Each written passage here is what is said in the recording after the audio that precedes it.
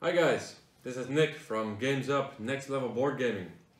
Hereby I'm going to show you how to make this 3D board of the game Blood Rage. Blood Rage is one of my favorite games that I have in my collection and that I have actually played. It is easy, it is accessible, it is easy to learn, and it's just good fun. There is a deep going strategy in the game as soon as you know it. So because we are fans of this game, we like to build stuff and we like to enhance the game as much as possible. So a friend of mine came up with the amazing idea, because one reason this game has included Ragnarok. In the game, during the gameplay, provinces are going to be destroyed and consumed by Ragnarok, and my friend, he had an idea by telling, hey, why can we not make Ragnarok happening for real on this board? So, after some thinking, we thought, let's make everything modular and hollow, and as soon as Ragnarok happens, people can just take away this province, place it next to the board, and you have Ragnarok happening. The first and most important priority that you're going to have if you want to build this board is, guys, it's a board game.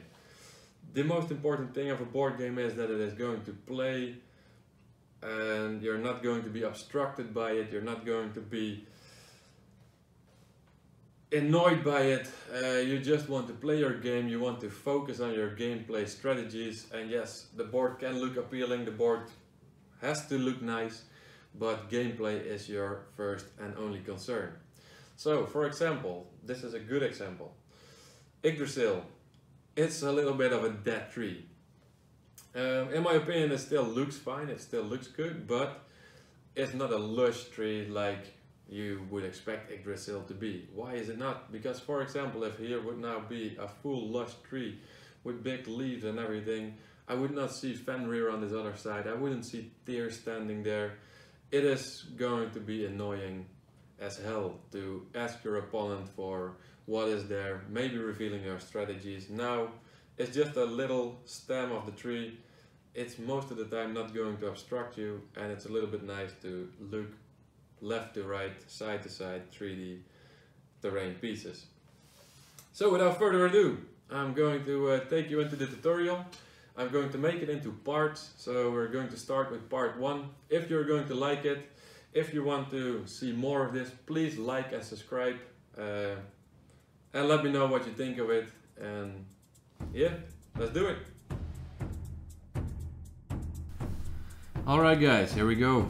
So, we're going to do some measurements first, and we'll measure the board, and it's approximately 55 centimeters by 55 centimeters.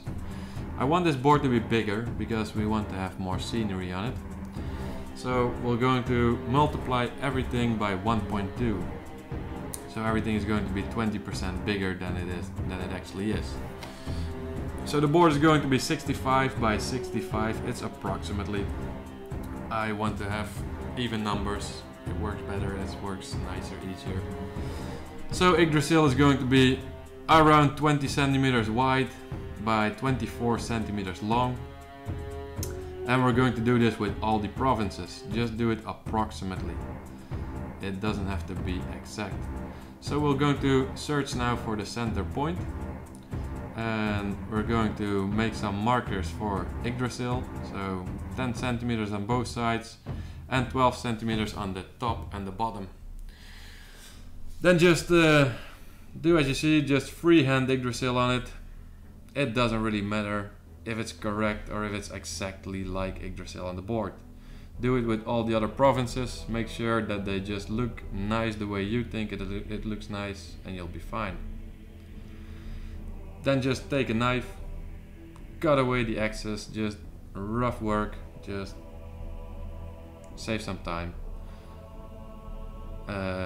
After that, I'll just place some markers on it, 1, 2, 3, 4 till 9. So it's not going to be that much of a hassle to puzzle them back in while you're doing the project. Then just we take the hot pen, hot knife, hot cutter. It's not really a wire cutter, but I don't know the name for it. and cut out all the provinces. As you can see, I've done them in like, what was it, 3 seconds? No, it's just a video. Then take the hot wire and go along the edges. You can see I have left some room, some space from the edges, and that's important because we're going to make a foot of a hill. I believe they are all like cliffs, like hills ending up in the water, but they are not that straight. They are not going straight down. So when you're cutting this, always cut it in a slope, cut it in an angle. So the bottom is wider than the top of the province, and that's very important. And don't keep it straight, make it go back and forward with your hand, make some motion in it, and the edges are going to be looking more natural. There's my family. They also enjoy looking what I'm doing. And we're going to do this with all the provinces. So just make sure that the bottom of the hill is wider than the top, except for one part, and that's Jotunheim. Jotunheim is an icy surface, cliffs, icy cliffs, fjords, and I want them straight. So now I took some old poker chips and I'll placing them everywhere where you have spawn points for your monsters and your warriors.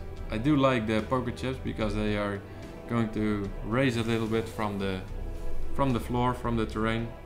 Poker chips are actually ideal because the bases of the monsters are approximately the same size as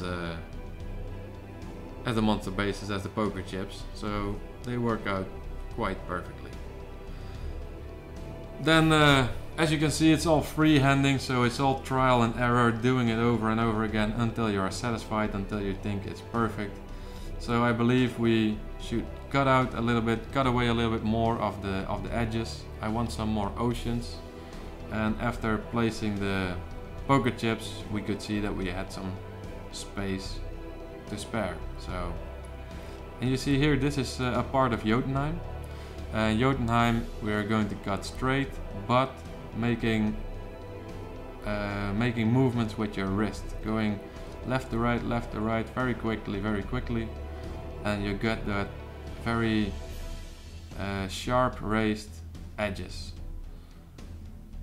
And of course, with all the other provinces, Mannheim, Alfheim, we're going to do the same, but I do prefer them in a slope because I believe they are more like rocky surfaces. So yeah, but just do what you like, do what you think it looks better, do what you think it fits better, as long as you keep some space for the ocean to be.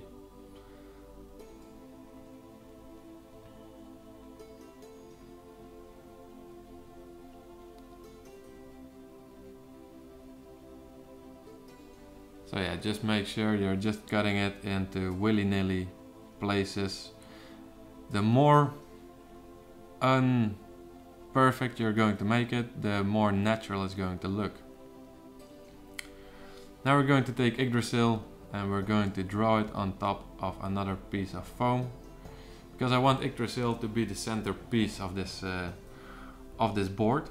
So I want it to be raised from the ground. I want it to be raised up in the middle, because Yggdrasil is the tree of life. It has the most attention to the board, is the most important place anyways, where you can get the biggest loot. So we'll just cut it out, place it back on the original and trace it again so they are going to fit nicely together.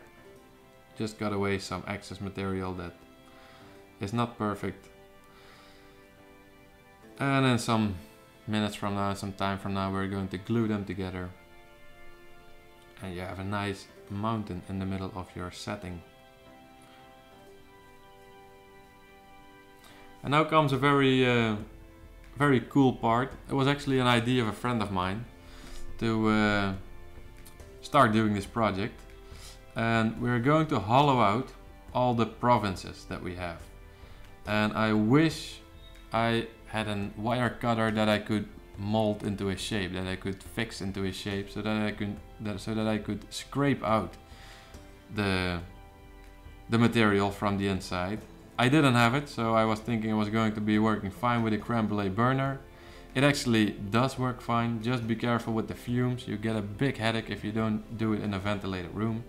So do it in a ventilated room and watch out not to burn yourself.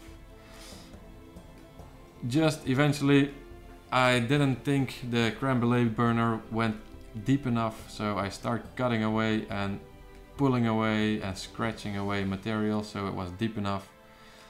After that, going over with the creme brulee burner again, and just to make it, just to give it a surface that looks like the inside of a cave, which is actually nice anyways to see. Why making this hollow? Well, as you have seen in the spoiler, is the board is going to have Ragnarok spaces, and I wanted to put some miniatures in there that, Vikings that are dead. So eventually just do it with everything and all of it. I promise you, this is the only terrible job you have on this board. The rest is all pretty nice to do. This was the only part that was freaking me out after I've done some provinces. It is time consuming. But as I said, if you have the right tools for it, then it should be much easier. When this is done, we're going to paste Yggdrasil together, and eventually we're going to give every province a thick coat of PVA glue. PVA glue is, in my opinion, my best friend in creating dioramas or whatever you are creating. It's a perfect glue. It has multiple uses. Now we're going to paste the two Yggdrasil parts together, and after this we're going to give it a little shell for all the provinces.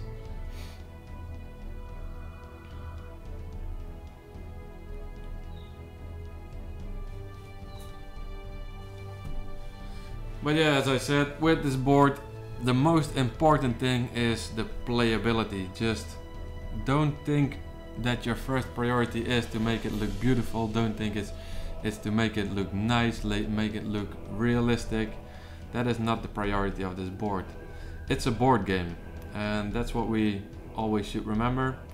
We don't want to have a beautiful board that eventually is annoying to play on.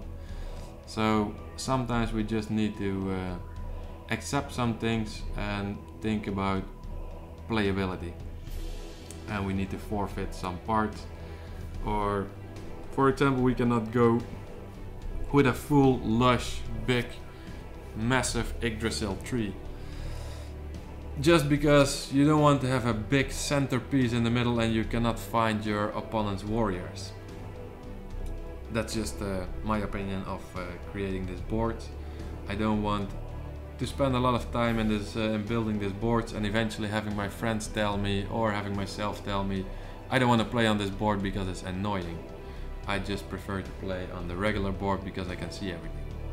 So there's sometimes a thin line, like, are we going to place some trees, are we going to place some bushes or some rocks or here or there? Just make sure that you're not going to be bothered by them during the game. So yeah, we're going to make a shell for every province with PVA glue so we can later on work on it. And see you in a bit. So yeah guys, this was part 1 of how to make a 3D board of Blood Rage, the board game. So I hope you liked it. I hope it was clear.